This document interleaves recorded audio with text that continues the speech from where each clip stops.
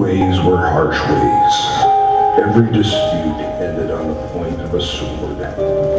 Every new resource claimed by the point of a spear. It didn't matter why. Gold, iron, promises, love, faith, or destiny. They always found a reason to hate. Gladly and often, they tore one another apart.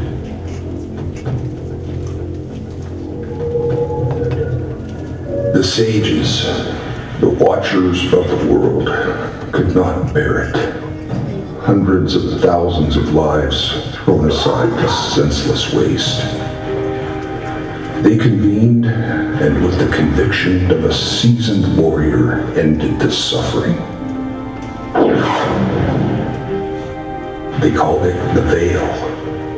Its immense power rent the negativity from the world's people. When they slid the veil over the world, they saved it.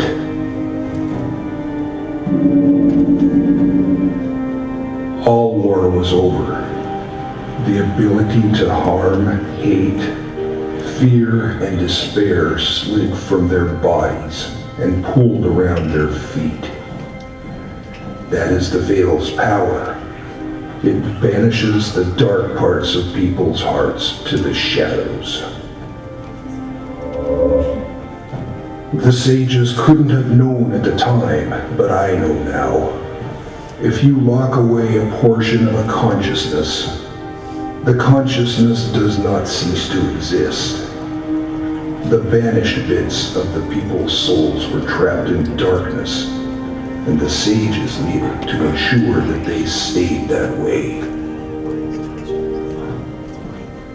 As their bodies grew frail, they channeled their power into their great temples. As they passed, their temples remained as beacons to maintain the veil.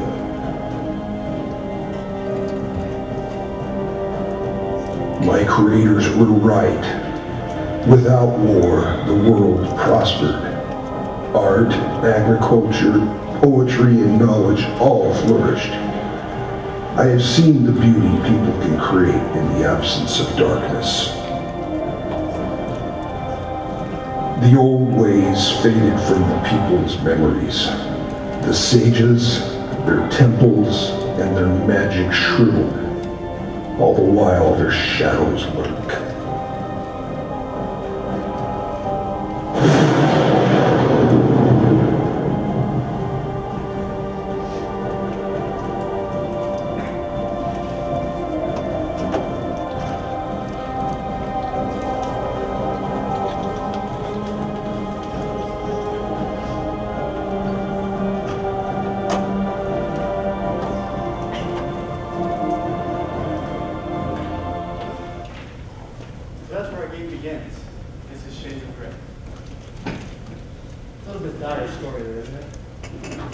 Now, as the narrator describes, this world was ancient. And this is our narrator here. His name is Kerry. He's this really old, ancient god that was made by those sages to basically keep that veil going strong, keep these shadows that make up our evil parts all hidden away. Now, like any good watchman, he fucked up. So, he eventually, accidentally let this guy undo all that shit. So he didn't used to look like this. He used to be a very nice guy. He was a regular magical guy, used magic all the time, helped people. Then he learned about what these old sages did. And he decided, oh my God, we have these poor souls trapped in our shadows. That's evil. We need to help them.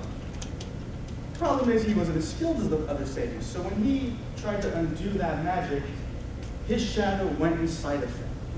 And he became like this. And we've got a little Jekyll and Hyde situation going. He's got one part of his mind, this really nice person, another part of him is this asshole who's never known anything good. And he's got to find a balance between them. So he's not going around trying to undo these temples that all around the world. And that's where our unlucky hero came into play. Now, Gray here is mostly a rancher, likes to herd. He lives in a small village, and then one day came across one of these temples. Unluckily for him, he actually was in the temple, that our villain was actually undoing the magic for. So when he got hit by that wave of the magic being undone right there, the same thing that almost happened to him that happened to the main villain. His shadow came to life. And now he's alive. But the difference is his shadow is actually on the ground, up against the wall. He's actually, just the shadow itself is living. He can speak to you, talk back to you. And think about this. You're a person who's grown up all your life just being a sweet, happy person. You know, now you have this shadow who's essentially only known anger, hate, despair. How would you deal with that? I mean, we all went through, middle school and high school, so we learned the difference between being a semi-asshole and a not-so-bad person. Now we have the two complete opposites having to meet. So it's almost the opposite in a way of what happened to our villain, where now instead of even having two personalities in one body, you've got two personalities that do it at the same time. That's what makes them both partners in this adventure. And the way they work together is with your player's lantern. So the way this actually works, it'll be a third-person adventure game. Now, as you're going through the world, you're going to have this lantern actually floating around you. You control it telekinetically. It just floats about, up and down, and distance away from you. It projects your shadow up against the walls. Now, the key here is that because your shadow is alive now, it can actually interact with other shadows. So, if, like, for instance, the people over there against the wall, their shadow is going to be against the wall behind me. If I have my lantern behind me, I could kick real quick, and all of a sudden, the shadow of my foot is hitting them. I'm kicking them. I'm sorry about that.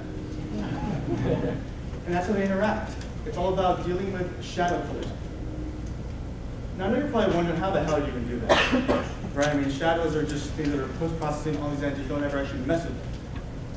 So the way we're going to do that is, let's say, for instance, that pyramid is your lantern.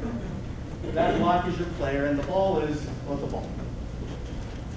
So you're going to have a ray cast from this lantern in the direction of the player up against walls. Now what happens then is when it hits the wall, it will create a second 3D model of your character. And that's how it looks like your villain, or like your shadow here. You see this black speck of the map applied to this model, so he looks almost flat. There's no light affecting him. You can't tell if his arms are here or here. You don't see that. So when it works, you move around the lantern, it moves around your shadow, and then the shadows just collect. Now the issue is, there's a solution here, is because they're all 3D models, you already have 3D collision built in. So every shadow is just a 3D object, and you just check typical 3D collision. And that's how they work. Now the way we actually use it in the game, so in this environment here, for instance, you might be standing like the little place where that water bill is, have your lantern to the right, you can project your shadow up against the left. Now if you maybe move your lantern back a bit, your shadow is way farther down the level. So when you swipe a sword at an enemy who's way down there, you hit it. It's a shadow against that wall. So it's a way to avoid direct confrontation. Another fun way, if you have a bow and arrow later on, you can actually just simply shoot your bow and arrow. The arrow's going to travel all along that wall and hit his shadow before hitting it. And this can work in all sorts of different fun environments in this painfully world we're going to create, all based around these temples that these sages left behind to try and keep their magic contained. And that's going to be how you mostly play the game. It's all going to be in these dungeons, actually going through like Dark Cloud and Zelda, experience these temples, solving puzzles. So for instance, you might actually use your lantern to hit a switch. For instance, so let's say that projector. I can't really reach that right now, but if I were to have my shadow up against the wall there, with its shadow up against the wall, and I swing my sword, I suddenly hit the switch. That's an example of using it for actual puzzle solving in these different dungeons. So to show you more of an idea what I'm looking for, the actual environments, these are some of the designs we have for our actual temples in the game. So you're actually going to have these very painfully deep old temples that have been left behind, barren, but you get to explore them in whole new ways. Now as you're exploring them, one of the unique aspects here is, like I said before, your shadow's alive. So you have to be dealing with him. And part of that for the player is a very much a coming-of-age story. Because he's going to have to learn to experience for the first time ever this darker side of him he's never dealt with. Now, all of us here, we've gone through those darker times. We know we can be dicks, we can be sweethearts, we can be all those different things. He's going to experience it, and that's how he's going to grow. And likewise, your shadow is going to grow. Because he's going to experience the first time ever heroism. He's going to experience valor and compassion and feel what it's like to have someone actually trust him as you go through all these environments together, defeating enemies. And that's going to create a very unique situation of seeing two completely different characters grow in those ways. And because you're the player, you're going to have to grow along with them. You're going to experience for yourself what it's like to have these two different sides of you grow in those same directions. And so in a way for the player himself, it's actually going to be your own coming-of-age story. Because you're going to see this. Most of the time, we all like to put on our happy faces if you know we're the good person or the bad person. You're going to get to see them now interact with them. And as you can see here, there's going to be several different temples to go through, hopefully. And we'll cut those if we need to for scope. But the main part of this journey is understanding you and your shadow and finding ways to work together in the environment to change the world. And then just simply grow together as two individuals. And you see right here, we have our fun little main character there, the shadow. An example of that speculative map working. And that's how you go through experiencing the game.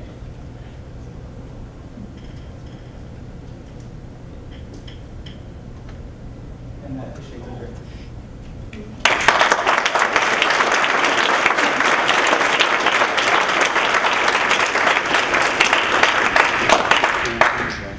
So what questions do you have? I'm sure there's got to be a couple in here. Alexis. Your main mechanic involves a really non-trivial piece of technology. Yes. It actually concerns me a little bit. But what is your contingency plan for if you guys can't get it? I'm quite confident the method of using the ray that another model easily works because you're just basically not having a secondary model with the 3D geometry just simply being collisioned on there. We all know engines do 3D collision for different models. You're going to do the same application to these other models you're creating now. So it's actually avoiding real shadows. So you're not bending it along a wall? You will scale and distort it based on the vector you gain from the lantern to the player to the shadow. So you can calculate that distance with the ray and get the depth, and from that actually determine what will be the scale and distortion of that shadow and just simply recite it and make it work out. So that's how we would actually do it. With the shadow, say you're fighting an enemy, does your shadow take damages? Does that hurt you? Yes. Okay. So again, if you were to slap my shadow, I'd do that same hit too. We're both connected that way. With different objects in the area, the play area that also cast shadow, would it be possible for your shadow to become hindered by that? I am looking at as a different way of possibly doing different mechanics like that. So possibly actually changing the intensity of the light to affect how your shadow passes through objects. Okay. Again, that'll be more about testing and seeing how it goes with scope-wise. I wouldn't want to add mechanics until we know we can get the main mechanic. Right.